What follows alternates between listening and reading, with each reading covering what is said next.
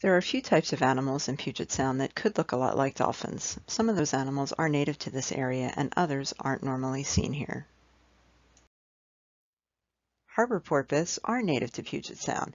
They have a small triangular dorsal fin, make a pft sound when they surface, which sounds a lot like a ponytail brushing on a nylon jacket.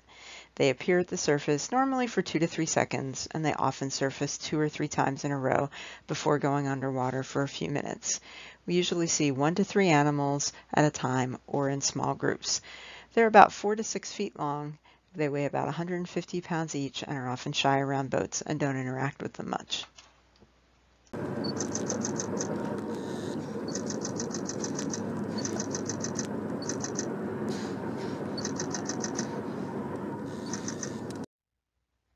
Common dolphins typically inhabit warmer waters of southern and central California.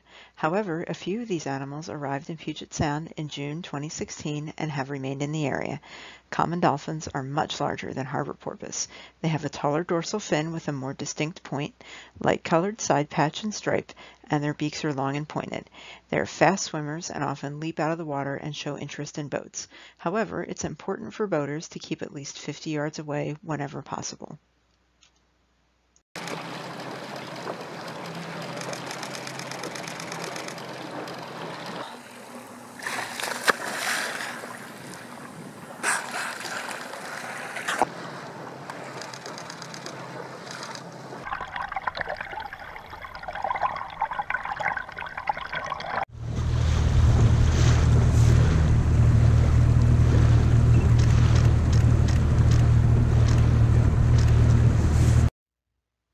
When most people hear the word dolphin, they usually think of a bottlenose dolphin. These animals are not commonly seen in Puget Sound. However, an increased number of sightings have been reported since 2017, and 2 animals were identified as part of the California population.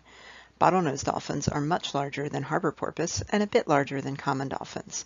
Their bodies are light gray to dark gray, and they have a hook-shaped dorsal fin. They often surface just once or twice and make a loud pff at the first surface breath. In Puget Sound, bottlenose dolphins occasionally leap out of the water and don't seem to be very attracted to boats.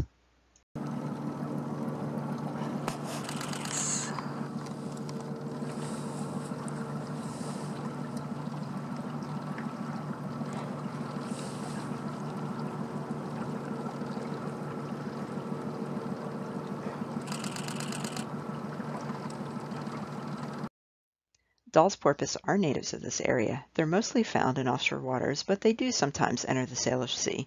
They're larger than a harbor porpoise and similar in size to common and bottlenose dolphins. They have distinctive black and white markings, as seen on both sides of their bodies, dorsal fins, and tails.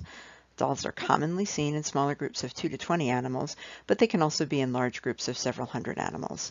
They're one of the fastest swimming cetaceans and often kick up a rooster tail of water. They do show interest in boats and are known to bow ride, however they're not as acrobatic as common dolphins. Oh my God, look at that. Oh.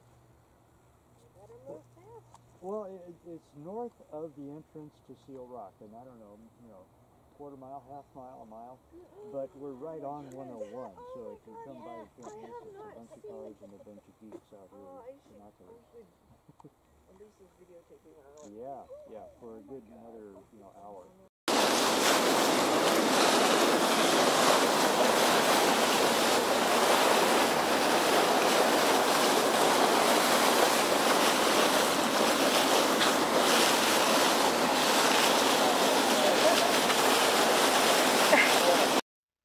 Pacific white-sided dolphins are also native to this area. They are normally found in the offshore waters of the Pacific, but occasionally enter the Salish Sea. They're similar in size to other dolphins and have a complex gray, white, and black coloration pattern on their bodies and hook-shaped dorsal fins. Their beaks are small and rounded like that of a porpoise instead of long and pointed like a dolphin's. They're often seen in groups of 50 to 100 animals or in even larger herds. They often leap out of the water, can be quite acrobatic, and interested in bow riding with boats.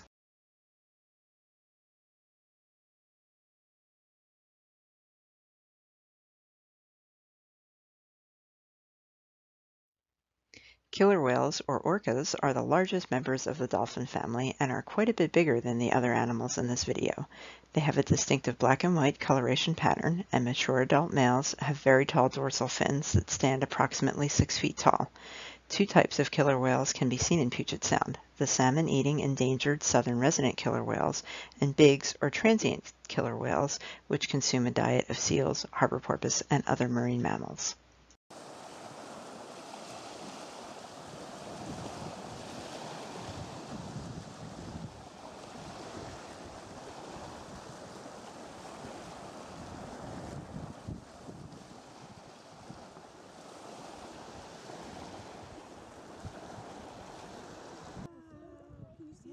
That was a big jump. Close to the beach over there, Harley. See, now see him blowing up. You see that? See, wait.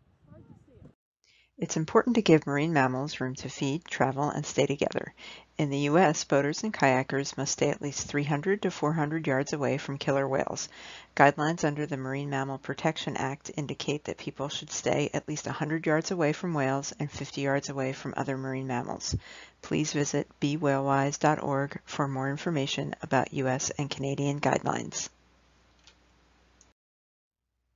If you see unusual marine mammal species in Puget Sound, please contact Cascadia Research. We are interested in tracking the presence, behavior, and condition of these animals. Pictures and videos are appreciated, especially if they are in focus and have enough detail to identify the species or to see marks or nicks on the animal's fins or bodies. These can help identify individual animals and to monitor their overall body condition. For more information, please visit cascadiaresearch.org. And thank you for watching.